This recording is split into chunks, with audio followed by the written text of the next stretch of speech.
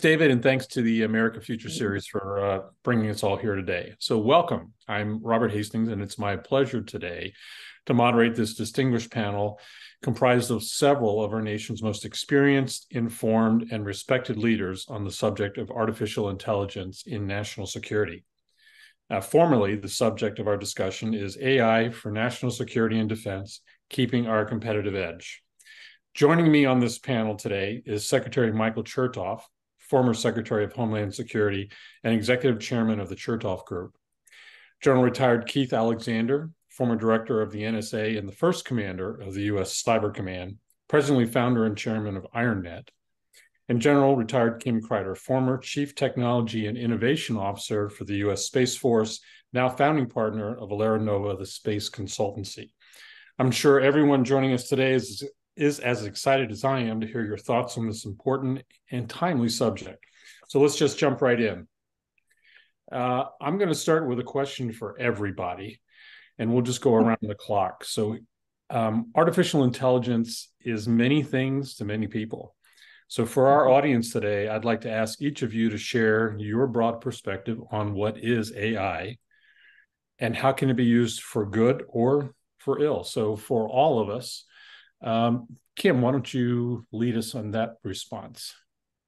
Sure, happy to kick us off here, and thank you so much, Bob, for having me on this panel with my illustrious panel mates. It really is a pleasure to be here, and thank you, America Future Series. So what is AI? This is a topic that, I think it's important for us to start off with, just so we can kind of maybe level the playing field. We talk a lot about it. AI has certainly taken off in the public space recently. And so when I think about what is AI, to me, it really comes down to a set of technologies that fundamentally act as aids, cognitive aids, machines that can perform cognitive functions that humans would typically perform, the ability to perceive, the ability to reason, the ability to decide or interact, or even problem solve and or emulate and take action. We see with robotic capabilities that are enabled by AI and autonomous systems.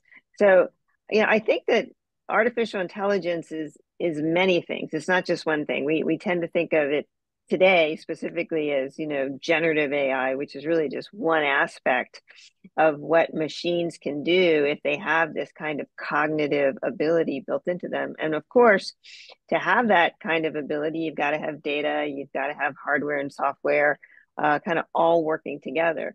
So it's really a constellation of things. And as we get into it today, I think we're going to talk about how humans too factor into the AI equation.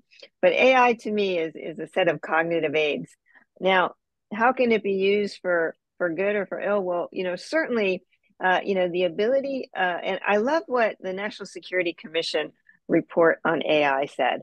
The ability of a machine to perceive, evaluate, and act more quickly and more accurately than a human represent competitive advantage. You think about it, it represents competitive advantage, and that's in any field, flat out. You can think about if you can get machines to compute and reason and problem solve on large sets of data faster than humans could in very dangerous or remote places, you could certainly create an advantage. And I think that encapsulates, a lot of what AI can do. We see AI being incorporated into every aspect of human life and the human experience. Because it can do those sorts of things. It can create experiences by the fact that it can work together. Of course, that can be used in a negative way as well. AI can be used against itself. AI can be used to create misinformation. AI can be used to create deep fakes. We've seen some of that play out in the public sphere. So AI can certainly lead to catastrophic effects because of how much we rely on information and the outcomes of processed information and what that processed information can do, again, in creating experience and how we interpret those experiences. So we're going to get into this today. It'll be really interesting to see where we go. Let me turn it back over to you, Bob, to see what our other panel members want to say about this. Yeah, Secretary Chertoff, why don't you grab the mic? Thanks, Bob. And, a very interesting topic of conversation, Kim. I think you've made some very good points. I'm tempted to say when I think of artificial intelligence, I visualize Arnold Schwarzenegger, but obviously it's more complicated than that. And I think actually it's a rubric that covers a lot of different things.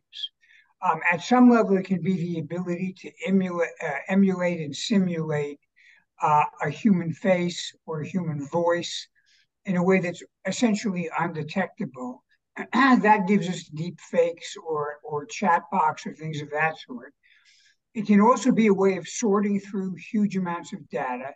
But with generative learning, it can actually be the ability of the computer to derive from that mountain of data certain essential takeaways or underlying themes that can then actually be treated as the process of learning.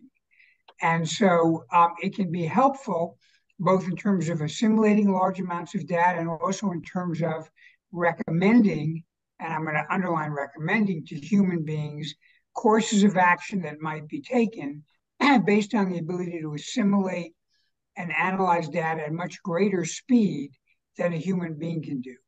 Now, the reason I underline advise is because I do think as you get into more action events, the question becomes, when does there need to be a human in the loop? Because as we've seen, AI can also really present us with some howlers.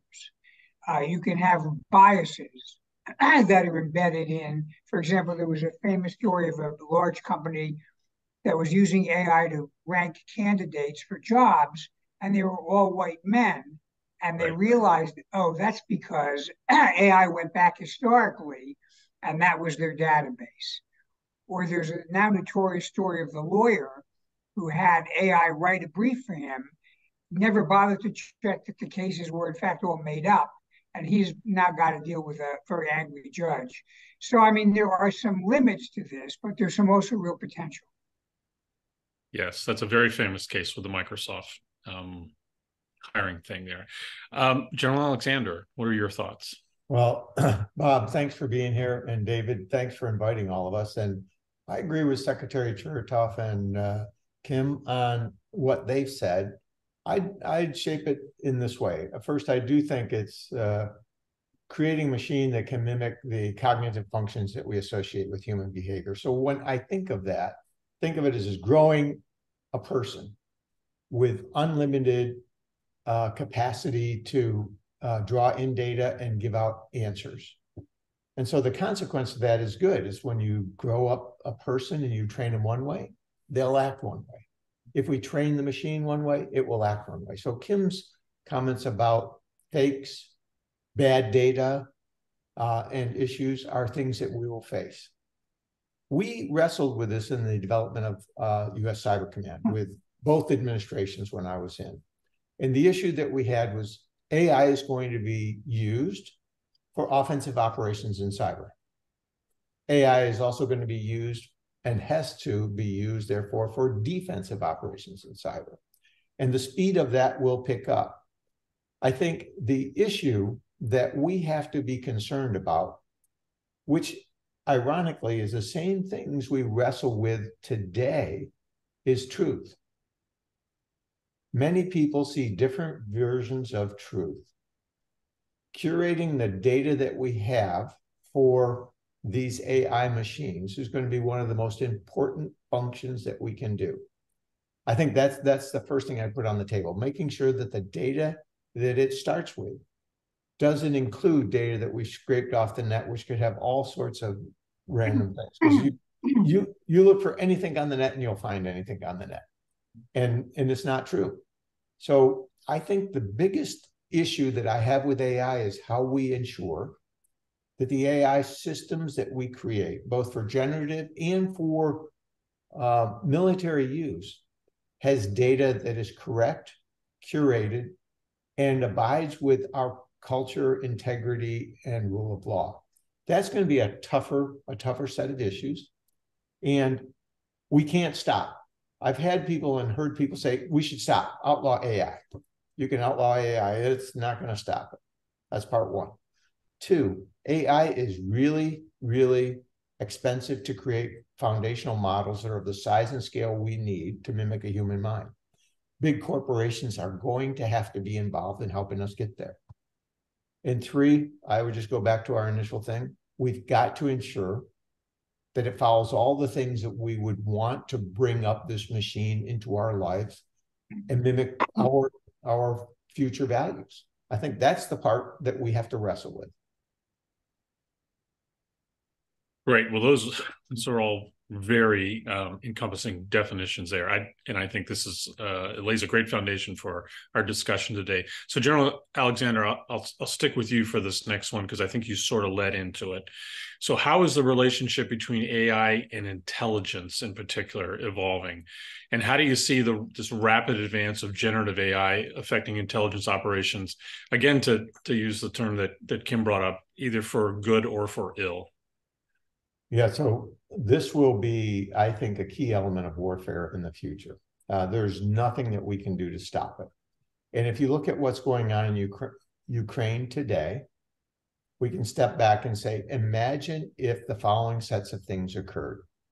First, for intelligence, as you put on the table, what if we could map out the entire adversary tactical formations accurately and timely? That gives you a targeting table that's unprecedented. The second part is, what if we created a series of drones all connected to an AI platform for targeting and for evading it? All something that we could do. You can see that there was a great drone setup where they showed the drone mimicking different figures of light. You could do that in tactical formations as well. Third, what if we used AI in cyber to impact the adversary's ability to communicate and talk with their weapons platforms? I think we're going to see those three basic things happen in the next time we use warfare, what's upcoming. And that should stop all of us and say, okay, so what does that mean for our future? It means that we have to be very good at AI. We have to look at the rule of law. I would point out, not everybody abides by our rule of law.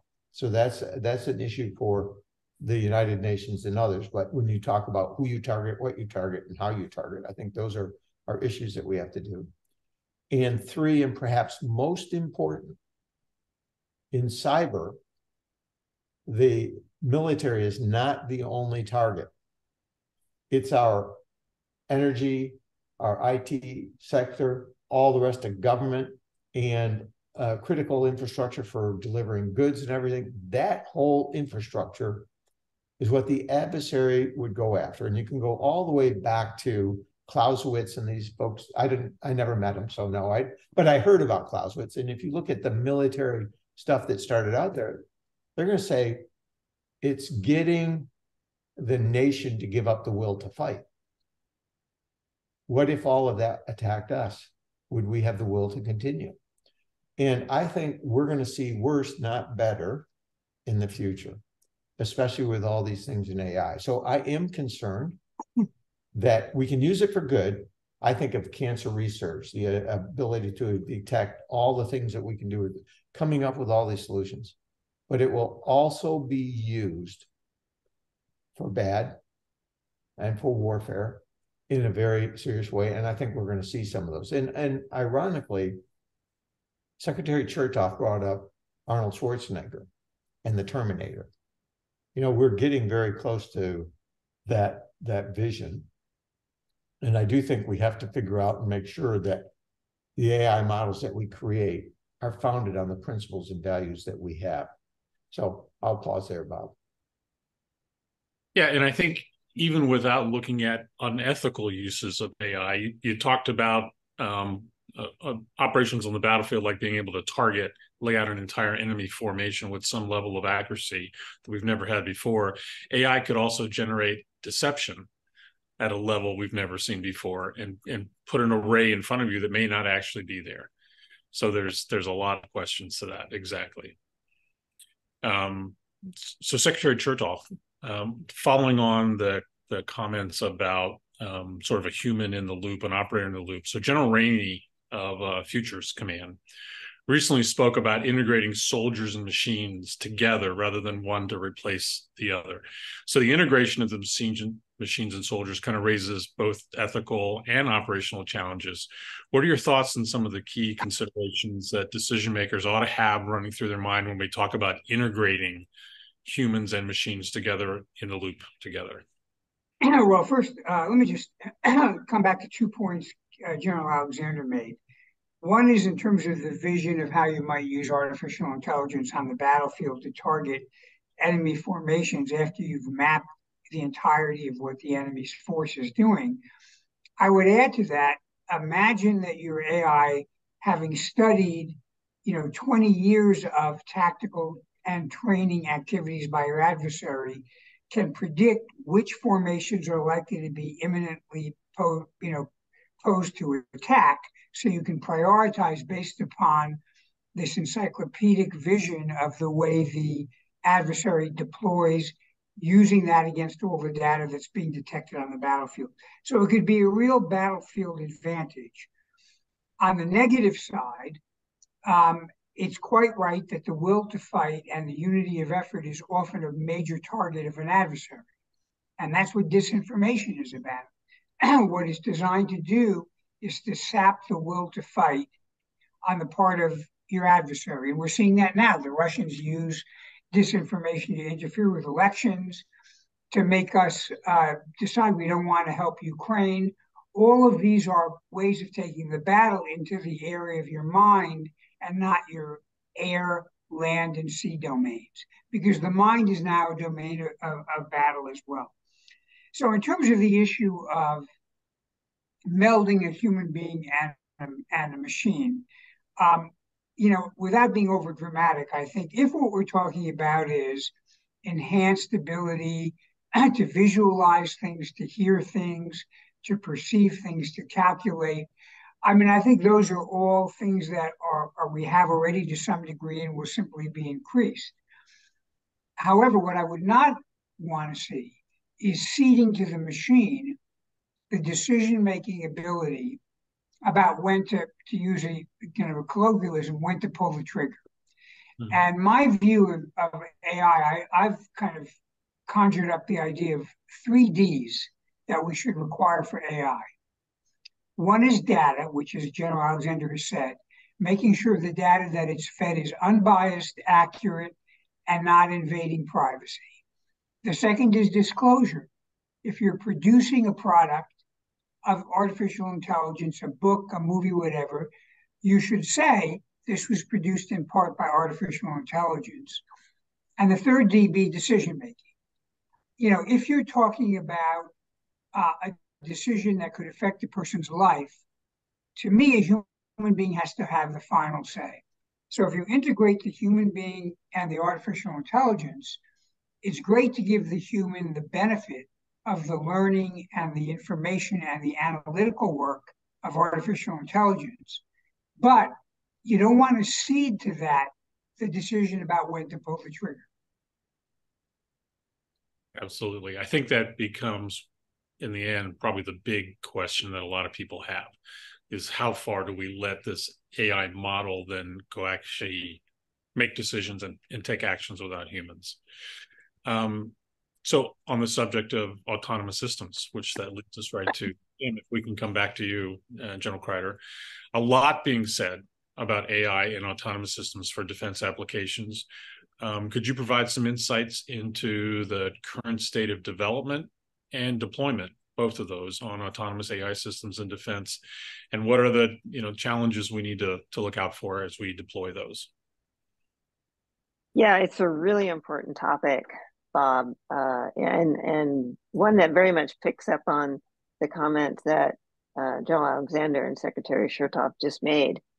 There have been autonomous systems in the U.S. military for a long time now.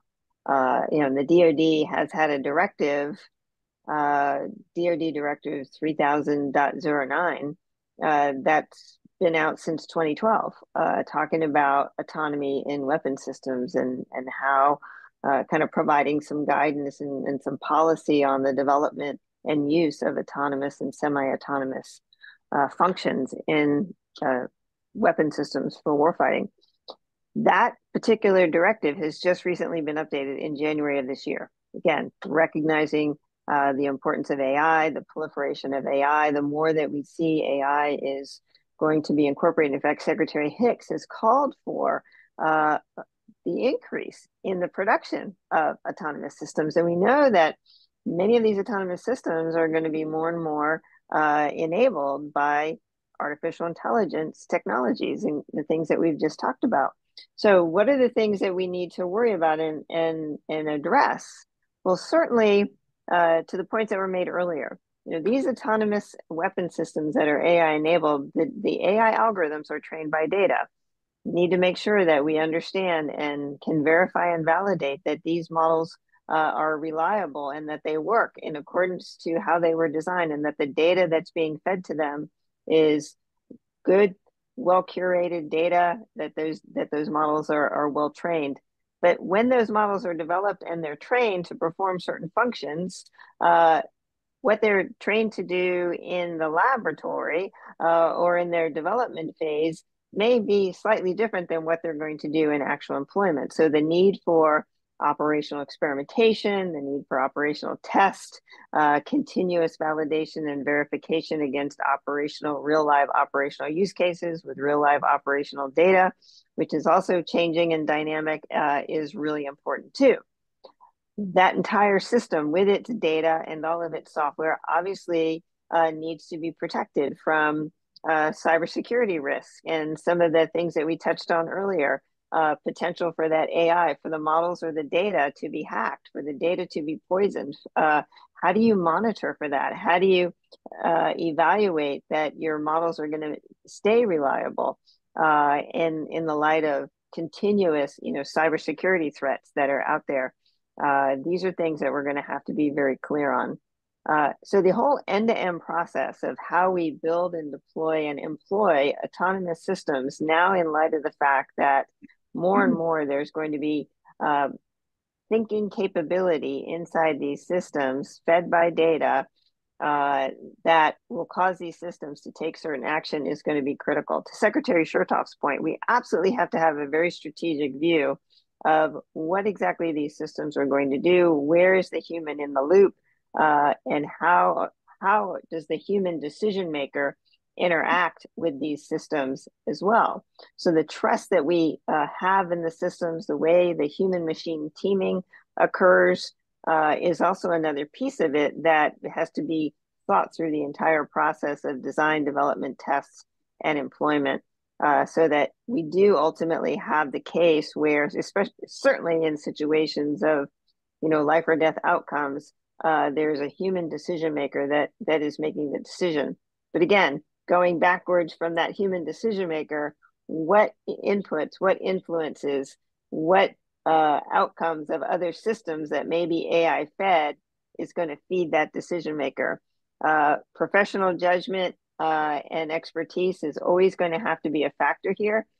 We have to be very thoughtful and very careful as we develop these systems and as we deploy them, to be thinking through the process of safeguarding them, testing and validating them, building them out with warfighters and operators in the loop, and doing that on a very iterative and continuous way, as in a very deliberate manner, so that we can stay ahead of the threat, but we can also avoid some of the compromises and challenges that we see. It's a little bit like General Alexander early on. You talked about growing a human that has now a set of capabilities and some level of intelligence and data, and it makes decisions. And then how do you trust that human you're growing hasn't had all these other outside influences? Almost like you worry about your teenagers, that you've given them the family values, but you don't know what's coming through their social media every night that's changing the way they think about that. That's absolutely right. And again, just like interacting with a person, there are different experiences. There's different influences that they face depending on how many sensors that they have, or how much data that they can be fed. And AI is a capability that, to some extent, is going to continue to grow and expand depending on how it's employed. So it's not a one and done. It's not just put it out there and see how it operates.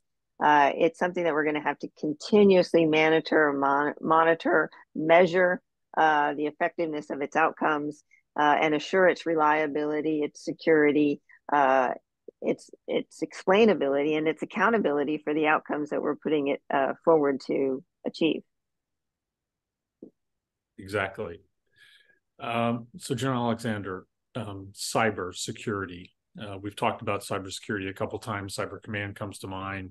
So, what are some effective ways, in your opinion, that AI can be employed to facilitate cybersecurity, and maybe not just in defense, but across government and maybe even on the industry side too, if you have any thoughts there as well?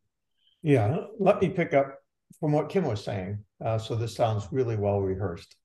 And that is, if you think about the data, the first thing that we have to do is, let's say that each of the machines that we're going to create have some set of basic data and then advanced data to do their specific function.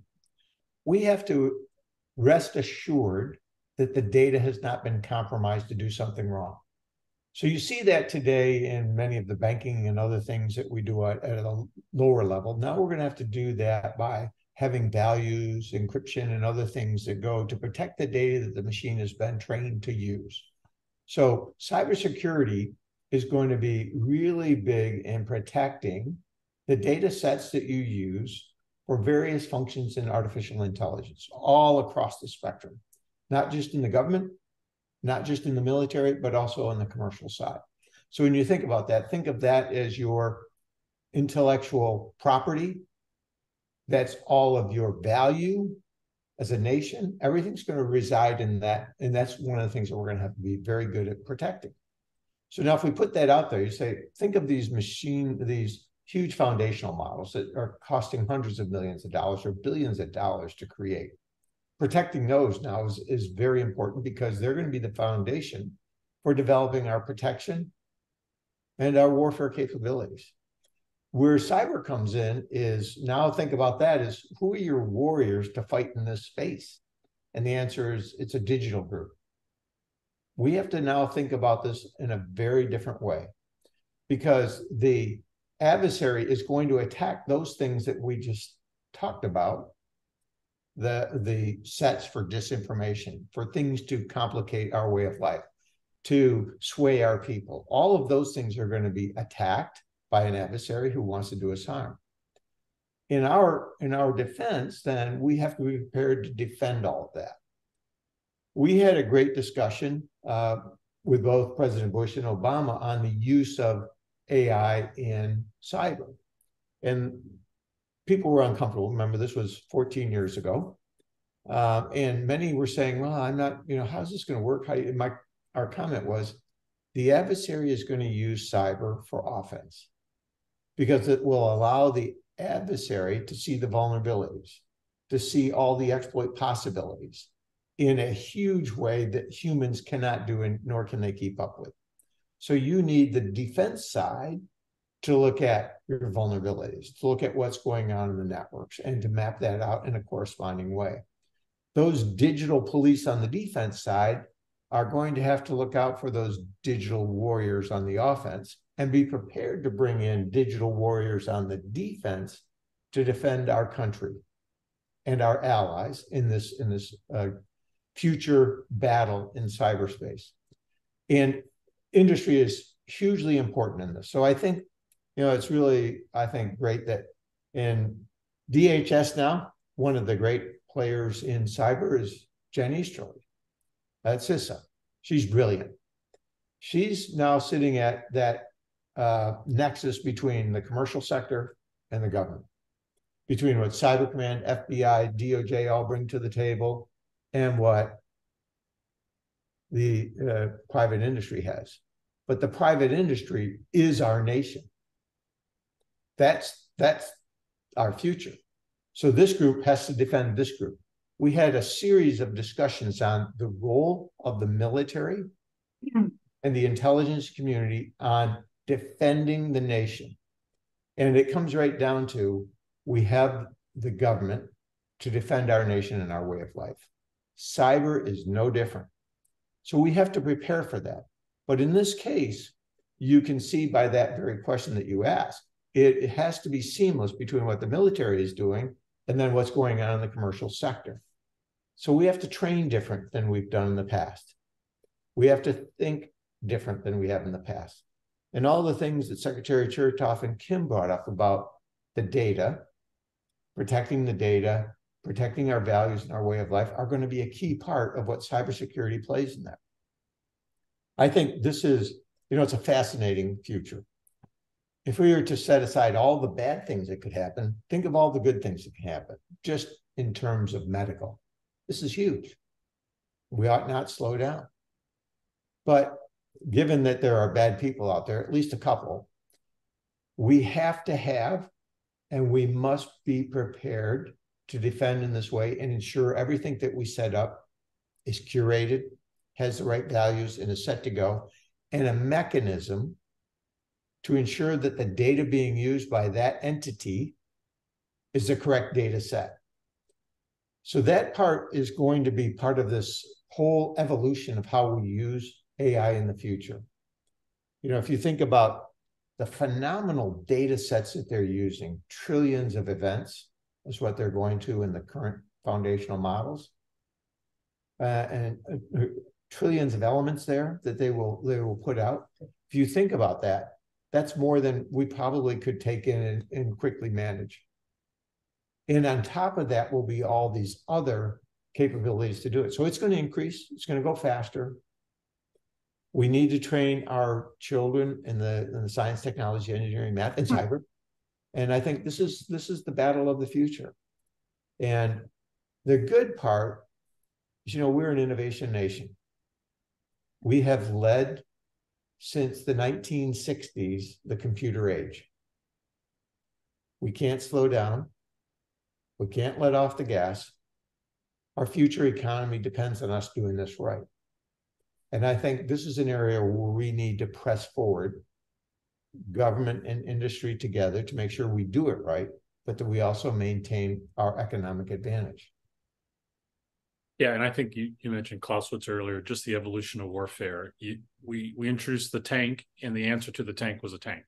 We introduced the airplane, the answer to fighting with airplanes was an airplane. Even the aircraft carriers ended up fighting aircraft carriers.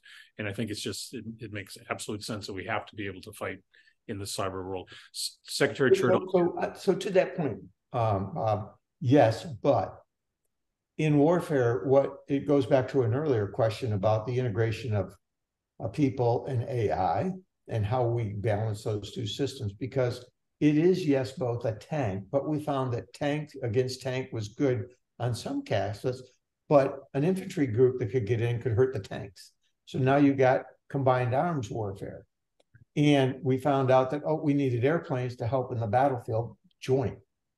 And so the reality is, to defend cyber in the physical space, we're going to need machines and people to help defend it. And so it's actually that integration and that use of it that goes back to your earlier question. Does that make sense? Absolutely. It's exactly right. So, Secretary Chertoff, your group does a lot of work in cyber for business, cybersecurity for business. Anything that you would add on to General Alexander's remarks there? No, I think there has to be integration between government and the private sector, recognizing the government doesn't live on the networks that are operated by private business, for a very good reason. But what's happened more and more is the domain of conflict has become a domain that extends into the private sector.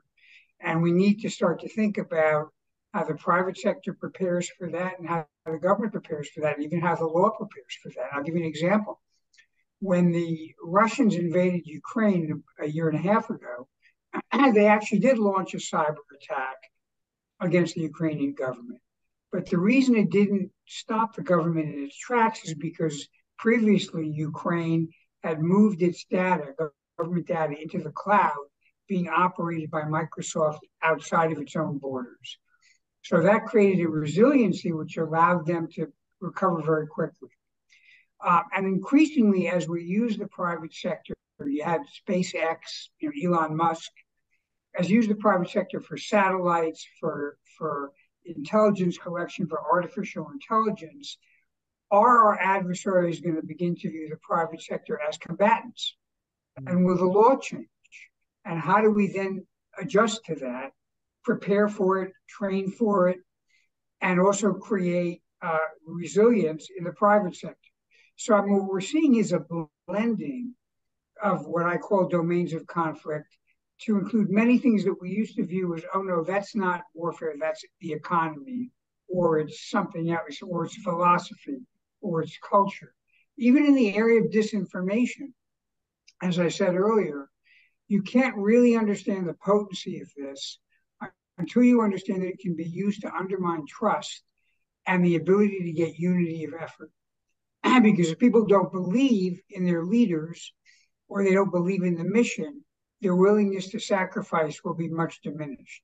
So to me, the most important thing is to take a strategic look across all the boundaries of conflict and rivalry, to work with the private and public sector in partnership, to recognize there are some areas where I would give the government, basically a monopoly on the use of force. But in many areas, the government's going to have to be more open to sharing its information and its intelligence with the private sector so that we can raise everybody's capabilities to defend themselves. Absolutely. So you used, again, a word that we've been talking about over and over today, trust. Kim, you first brought it up. If we could go back to you here, how should AI in national security and defense be governed so that we have the appropriate guardrails in place to manage and protect it while not overly constraining its ability to be applied? Yeah, first let me go back to the fundamental point that I think we're all making here, is that artificial intelligence and the advancements of these technologies is a fundamental aspect of every aspect of human life, including warfighting operations. And we need to be able to leverage AI to the maximum extent to achieve and maintain competitive advantage in all domains of operation and across the domains of operation, because they are so intertwined and interdependent, and particularly when we think about the dependency that every domain of operation has on cyber and the cyber domain. So AI is here to stay, and AI is definitely a capability that we want to be able to leverage. Doing so certainly requires us to do all the things that we've talked about, and I can't underemphasize the points that were made about the importance of the human system in the process and in the activity that we're talking about here. That the human system is highly influenced in terms of the human's interaction with the machine and the ability to maximize and optimize the interaction that humans have with the machine. So as we're developing these capabilities, really working through how humans will interact with the machine and how humans will respond to the outputs that the systems that are AI fed are going to give them is a key piece of it. And certainly from a governance standpoint, certain guardrails in terms of verification, validation, test, experimentation, and exercises, absolutely key, right? It's not just U.S., by the way, international cooperation and international exercises becomes critically important here. Thinking through from a strategic perspective, as Secretary Chertoff has said, in terms of how the AI will be employed and how it will be designed and developed from the early design phases all the way through operational employment, and being able to have certain steps in that process where you're interacting with the AI in a continuous manner is all going to be critical pieces of managing the risk associated with AI. We have to take this back to the cybersecurity comments. Zero trust, and the whole philosophy and understanding that you just cannot trust any system or any data, you always have to have some method to verify, is going to be a key factor and a key feature now of every aspect of employing these kinds of technologies. And so that needs to be a part of it, is how do we assure the authenticity and verify where this data is coming from, how this data was created, and recognize that, you know, the tampering could occur, that every system is at risk. So how do we manage that risk? Where do we see the risk? How do we manage the risk? Fortunately, we're maturing very quickly in our ability to develop some governance processes and some governance frameworks and some governance guidance. Again, coming out of the CISA, there's been some great guidance. NIST has developed a risk management framework for AI that was just released earlier this year. That is a great starting point.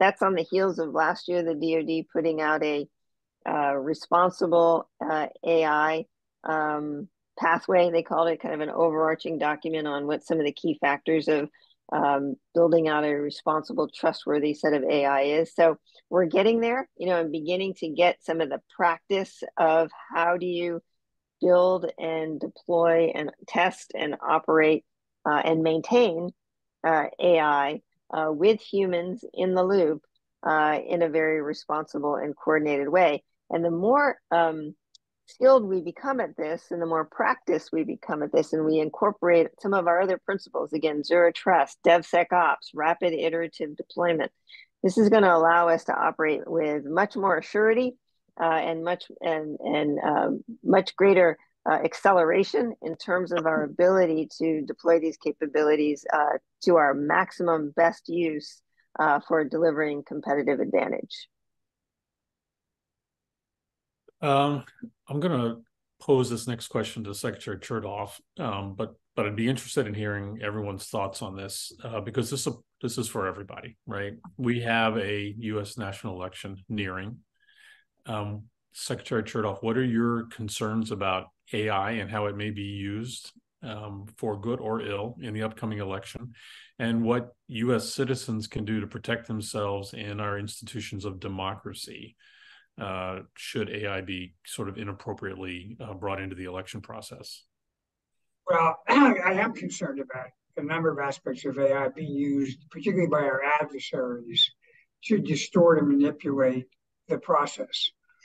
One element of AI, of course, is the development of algorithms that use large amounts of data to target individual people with particular messages that will resonate with them in a way that's very emotional. This goes back to the Cambridge Analytica scandal of about 7 years ago, where all the data that is scraped off the internet allows the AI to develop a picture of what you individually are most emotional about, worried about, or entranced by, and then to send you crafted messages, either supporting or usually attacking a candidate, or otherwise misleading you about the election process, or even trust in the election itself, in order to get you to focus on those messages and go down the rabbit hole deeper and deeper. And then ultimately, your trust is eroded because your vision of the world is encapsulated by this picture that you have been drawn into, using your own data to hoist you on the petard. So that's one set of issues. So bottom line is, so a second set of issues is deep fakes, video simulations that might show a candidate doing and saying things that are horrible and that are completely made up. And then that again can be used by a campaign to attack an adversary. So how do people prepare themselves for this? Well, I think the bottom line is awareness and education. We need to explain to people that the fact that something is coming to you on your social media as you might like this may very well be a calculated effort to influence you. Likewise, with respect to deep fakes or audios, you ought to look for some validation to show that this is the genuine article. For example, watermarking is the idea that videos or audios that are generated in their true form have some kind of encrypted badge or encrypted indication, such that if it doesn't have that, it suggests that you're dealing with something that is fabricated rather than real. So we have to have an awareness of this. We need to educate people about it. And finally, the social media platforms have an obligation to label what they can find out is artificially generated media, like video and audio. Again, not to interfere with freedom of speech. People have a right even to put out fake images. But what we need to do is say, by the way, people, this is a fake image. And that, I think, is not a First Amendment violation, and it's part of the fundamental responsibility of these individual platforms. Yeah, I think deepfakes are something we are clearly not paying enough attention to. At South by Southwest last year, there was a presentation on deepfakes, and it blew me away as to just how accurate and realistic they can all be today. Any other thoughts on the upcoming election from anyone else on the panel? Yeah, I agree with Secretary Chertoff. I would add to it that one of the things that Russia has done is try to get two groups to argue against each other as the elections go up. So if you think about things in the South, I can use a case in point what they did in Ukraine. They told the Russian Ukrainian people that ethnic Ukrainian had bayoneted a 3-year-old boy and put his body in the front lawn of the parents. Absolutely fake. When you go to the house and the address, they said it wasn't ethnic Russians that lived there. Everything was fake, but they made this sound real and got the ethnic Russians in a huge uproar until that was solved. They've done things in our election as well, stimulating anger amongst our population against groups. That really impacts the election. So I think AI will only make that worse. And I think this is something we're going to see in the 2024 elections, as the Secretary said.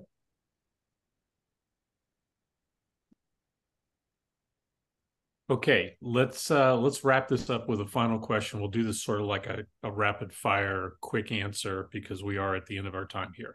So for each of you, and General Crider, I'll ask you to lead off and get it going. When we think about AI from a joint all-domain warfighting or Homeland Security perspective, so what excites you the most and what worries you the most? Sort of rapid fire. What excites you the most? What worries you the most? What excites me the most is the opportunity that we have to really bring all of our capability to bear across every single domain in a more coordinated and optimal manner, in a way we've never been able to do before. AI can certainly help us do that. I think what worries me the most is that we won't actually take the action that we need to take to get after it. You know, we're in an urgent fight right now. China is heavily investing in AI and other technologies. And if we don't keep after this and take advantage of what the technologies can bring us, bearing in mind all of the challenges and concerns that we raised today, we will slip behind. So we have got to take advantage of it. We've got to optimize what we can do with it. Thank you. Secretary Chertoff. Well, I think, again, what excites me is the possibility of integrating huge amounts of data in a way that allows us to look across all the domains, to be strategic, to understand the collateral impact of what we're doing, so that we can intelligently and wisely deploy our resources and capabilities to defend ourselves. What worries me is that we will cede too much to artificial intelligence, and we will begin to overlook the fact that while intelligence and analysis is one thing, judgment and ethics is something else. And we need to make sure, again, that a human being is supervising and in the loop if we're going to take consequential decisions based upon artificial intelligence. And General Alexander. I'm excited about what this could mean for the medical community, for our environment, for a whole host of areas where we have huge problems that heretofore we've not been able to solve. AI can really help us in these areas. What I'm worried about is not only what we talked about, disinformation in the elections and what can go on there, but the use of AI in warfare? And are we as a nation ready to step up and train our military and how to combat such an activity? I think that's the future that worries me the most. Well, thank you. I'm going to throw my own here at the end, my own 2 cents here. I think what excites me the most is, and General Alexander, you touched on it, medical. I have a son-in-law who's a surgeon who is over the top excited about having an AI surgeon in the operating room with him to help him make the right decisions and treat that patient better. I'm excited about how this makes humans even better at being humans. What worries me is the general population, the education that we need to do to make sure that everybody really understands what's at hand, because you can either embrace it without enough trust, as we've talked about today, or put too many restrictions around it, and we kind of keep it from reaching our fullest potential. So thank you all so much for joining us on this panel, and to everybody that tuned in today. We hope that this was an enlightening conversation, an enlightening discussion. And we're going to throw this back to David and the America Future series to continue in the program today.